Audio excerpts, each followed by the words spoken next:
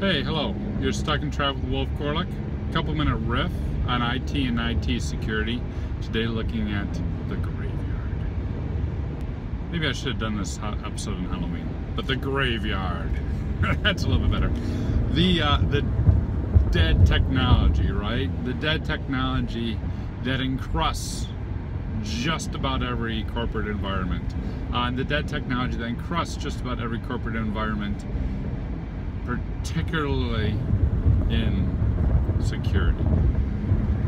So, tip to you, know the 4 stages of the graveyard project and avoid them for your technology.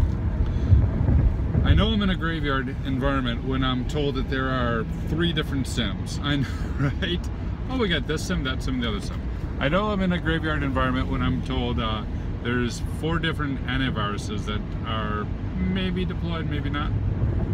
I know I'm in a graveyard environment when we've got multiple IPSs, all of them set to pass-through mode. And what happens is, you deploy the technology and things go wrong because for whatever reason, for example, not knowing the 4 models, the 4 phases of a graveyard technology,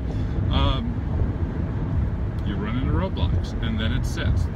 So here are, for your pleasure, the 4 phases of a graveyard technology. Phase 1, plan. Very important. Phase 2, deploy. You got it. Phase 3, configure and enforce. And phase 4, turn it off and never speak of it again.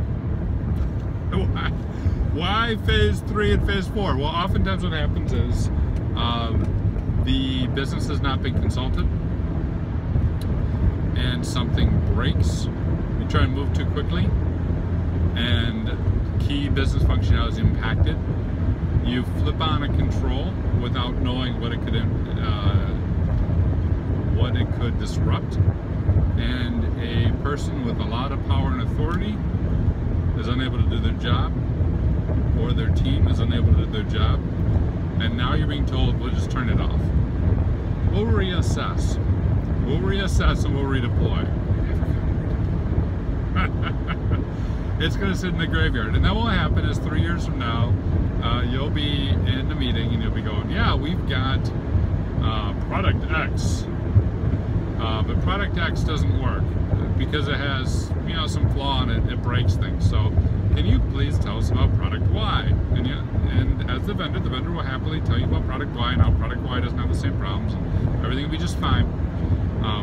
But if you follow the 4 phases of a graveyard project, again, you're going to end up deploying and configuring, breaking something again, and turning it off. And then 3 years after that, someone on the team is going to be talking about, we got product X, that broke stuff. We got product Y, that broke something too. But we hear product Z doesn't have these problems. Product Z is what we need. And the vendor will tell you all about how great product Z is and how that's not going to have the same problems. And we'll buy it. And you know the story from there. Absolutely, positively vital when deploying technology. That's done in phases, that's done carefully, that's done with full collaboration with the business. Otherwise, you're just setting yourself up for adding another gravestone in the technology graveyard. Got any good stories about technology that ran into roadblocks and we're told, hey, turn that off, until we reassess and redeploy? Hit me up in comments or in social media. Have a good one.